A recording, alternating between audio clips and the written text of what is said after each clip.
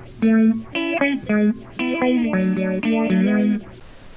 guys, what's up? Today we're going to do some JQuery arrays, and this is important to know because the same principle applies in every programming language that I've ever touched, and they're really useful. The reason I like programming is because it's the only thing that listens to me. Alright, so to make an array, let's just make a variable. I'll say var ARR for array, and I'll do equals, and we do these square brackets, okay, and then we put in values. Let's say cat, dog, fish. You say, well, I already know this. That's alright. I'm going to show you some tricks with it too.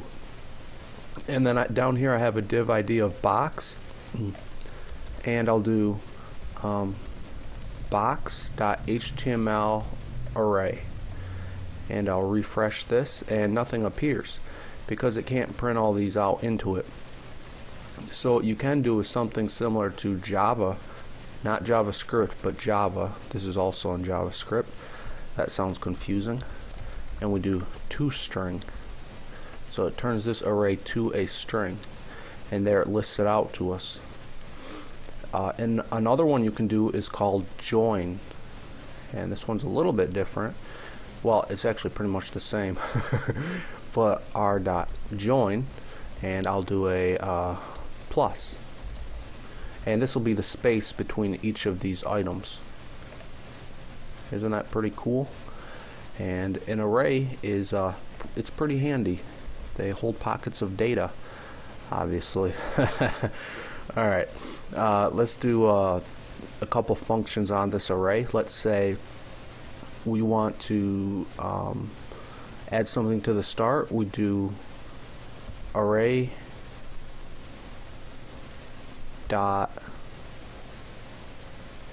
unshift. I'm having trouble remembering. Okay, unshift, and let's say food, and refresh, and that adds it to the front.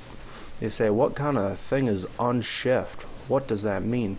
Well, if you type array.shift, this will remove the first item. Just if you put your hands in the air and just move them to the left, think of that like shift to the left, and that'll remove cat. Okay, and unshift is like shifting it to the right and adding something in there. Hopefully that's not too confusing, but this is true in PHP as well. So shift and unshift, those are good ones to know. If we did r.length, we can get the length of the thing. So in this HTML, I'll just pop in array.length, and it tells us how many of these items we have, if you need to do that for some reason.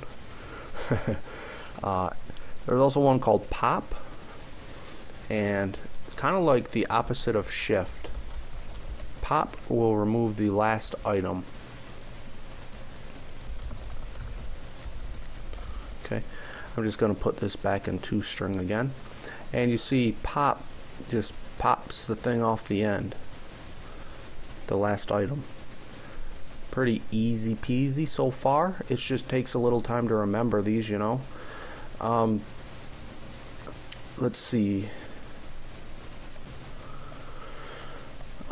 We did array pop. Let's do array slice. So we've covered slice in Python, maybe PHP and stuff. It's all the same. If I wanted to select 0 to position, I guess 1, it'll go to cat only. Let me refresh that. You have to assign this slice. There we go. Basically what slice is doing is it's saying slice from position 0 and stop at 1. And this is 0, this is 1. So it's going to stop right there where my little blinking cursor is. And, you know, you're just slicing it up. You have to assign it, okay? It's not referenced. But if you have a variable that's referenced, I believe that splice is. And I'll refresh that. And that one actually works. And splice is kind of like the opposite. Basically, we're removing 0 to 2. So 0, 1, and then right here, where that blinking cursor is where we're going to stop removing. Okay. And if I did 0, 1, it's only going to remove cat. Okay.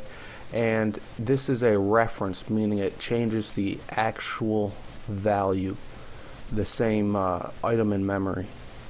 Okay. But the slice, you have to assign it. Okay. So let's do some funner things. If we had an item, let's call this a submit item. Input type equals submit. And we wanted to get a series of values. Okay. Let's just say 25. And we could make a fake tag called, I don't know, ID2 equals fish, ID3 equals dog. We'd have to use JQuery to pick up each one of these one by one, and it'd be a little messy. An easier way to do this would just be to put it all in one field. Sorry about the highlighting, it's hard to read. Okay, so we have 25 fish dog. I like to separate my items with these pipes because they're easy to tell what's what. So I'm gonna get rid of this out of the box real quick, and we can get rid of this. So we'll say let me give this an ID actually. ID equals submit. So submit dot attribute of rel, okay, and let's say data equals that. Okay, so our data in here is going to be this right here. So let's do data. Let's see what it says. Okay, so it has that in there. And what if we wanted to get one of those one by one? What you would do is oh, I just forgot. Each, no, that will loop through it. Split, that's it.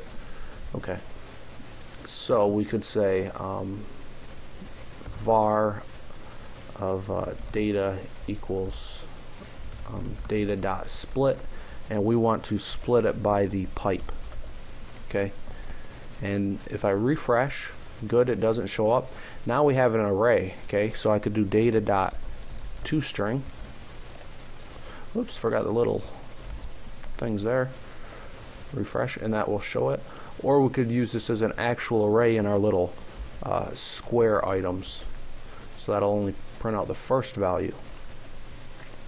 And you can imagine that could be quite useful if we needed to do something with the data itself. Okay, so split's a pretty cool one. You say, well, what if I want to add an item on the end of the array also? You can do it this way too. Data dot push.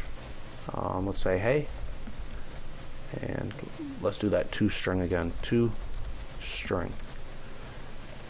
Refresh, and there's hey on the end. You just push an item onto the end. And lastly, let's do a each loop. You're going to use each loops a lot. Okay, and this one you start with the $, or it could be jQuery, you know, the word dot each. So $each. Okay, and we pass what we want each of. We want to do each of the data array. Okay, so this is what it looks like down there, 25 fish dog, and it has an array for each one of those. And we're going to do a function and pass in some stuff for the loop.